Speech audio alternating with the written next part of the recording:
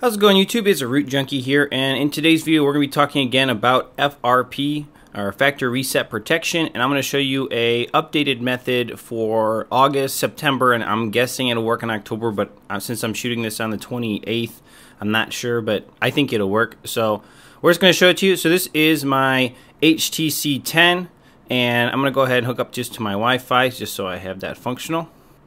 Alright, and we're just going to go ahead and show you that the device is in fact FRP protection tripped. If you get that, you can hit accept. I didn't even get a chance to touch it because it went to another screen. But so you'll just see here that we do in fact have a Google account locked device right here. So yes, continue by signing into a Google account that was previously synced to this device. Okay, so the escalation method I'm going to use here is seen in other videos I have. It may work on yours, it may not. I'm going to show it to you on mine. So on this screen, I mean, this is really hilarious that Google hasn't fixed this. You can come over here and you can hit this three dots and hit assist. And as you can see, this is going to go ahead and open up this Google feature and hit no thanks. And then you can come up here and we can type in just about anything we want, actually. So we can open any application. If I went into settings, I would show you that we are in fact on that September update security patch. But I'm not going to do that. I'm just going to open Chrome because that's where we're going to go for this video. So we'll go over here. We'll go to Chrome. And this launches the Chrome application. Then we're going to go, obviously, to my website and download some applications. The one we're going to download, you guys have seen many, many times if you follow my channel. And it's my standard FRP application that basically allows you to sign into any Google account you want.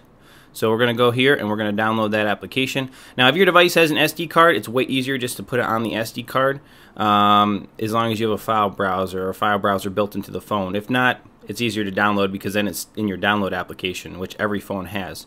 So right here you go to this one right here, hit update permissions, allow Chrome, hit OK, and hit open.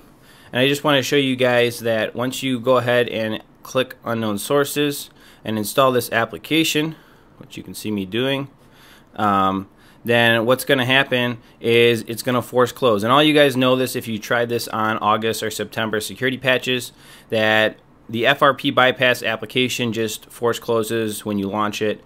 But that's what we're going to fix. We're going to make the application work again. That's going to be the beauty of this bypass method, which is really, really cool. So we'll hit, not done, we want to hit open and just show you. See, unfortunately, FRP Bypass has stopped, okay? So we're going to fix that. That's the next step in the video here. So to do that, you're going to go back to my website, and right here I will have listed very shortly for you the application you're going to download, and it'll be listed right here, and you'll see it's going to be called Android 6 Google Account Manager, and just download that application. Alright, so mine just went ahead and downloaded.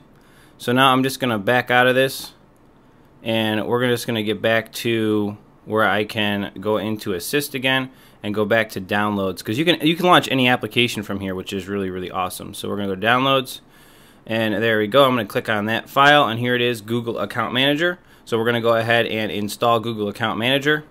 I'm telling you, this is just, it's insanely awesome. So Google Account Manager is done. Just hit done. Go back, install FRP Bypass one more time. And then what we did, Google Account Manager was updated by Google. And basically what we did is we downgraded Google Account Manager back to an older version. I don't know why this is even possible. It should be blocked. But you can download Google Account Manager with that file. And now we have the original shortcut method we had before by browser sign-in. So we'll just go ahead and hit OK. And then on this screen, you can enter any Google account you prefer. So I'm going to enter my personal Google account to this device really quickly. So my device actually has two-step verification, which I find quite important to have on my device. So I'm going to go ahead and put in my second part of verifying this Google account that I'm adding to this device, which is different than the one that it was locked to. Alright, and it's verifying that, and we are done. So at this point, I can actually get out of this device and reboot, and it'll let me right through and pass those login screens. So I'm just going to go ahead and restart the device. because at this point we have a device that is currently, or an account, Google account that is currently synced to the device. So I mean, you guys have seen this method before if you watch any of my FRP videos. Basically what I'm showing off to you guys is that you can downgrade Google Account Manager. That's really the trick when it comes down to this. That is the beauty of this feature. And then if you want to get rid of factory reset protection 100%, once you boot up the device, get through the setup wizard, go into settings and wipe data factory reset from settings.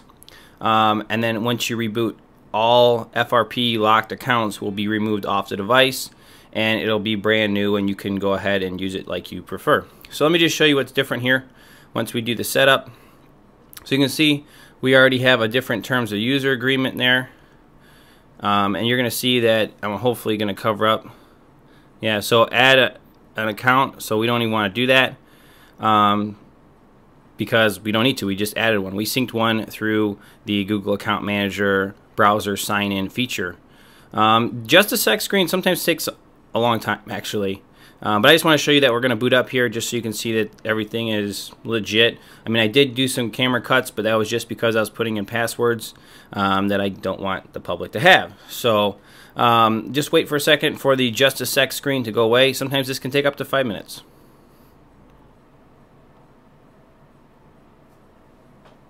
Okay, so there you go. It went off the just a second screen, and it's asking me what I want to like switch my device over, or I want to restore any of my data. I'm just going to say don't restore for right now. Interesting. Almost complete all following apps. That's fine. Date and time. No, skip my fingerprint. And here we go. So that is it. We are finishing up the boot up process. So there you go, guys. That's the video. You obviously can see that we are into the device. We've bypassed factory reset protection on the HTC 10. Like I said, this should work on any device. The method to get into the device and be able to install applications will vary from device to device. I mean, you can try real term if you are on Samsung. I did a video on that. You should definitely check it out. And other methods to escalate privileges into your devices. But these two applications together should do the job, at least when it comes to the September and August security updates and Android Marshmallow 6.0. So I don't know if these will work on Android Nougat 7.0. Probably need to do some testing on that, but give it a shot. Maybe it'll fix it for you. So hope you guys liked the video. Stay tuned for more, and we'll catch you guys in the next one. Root Junkie out.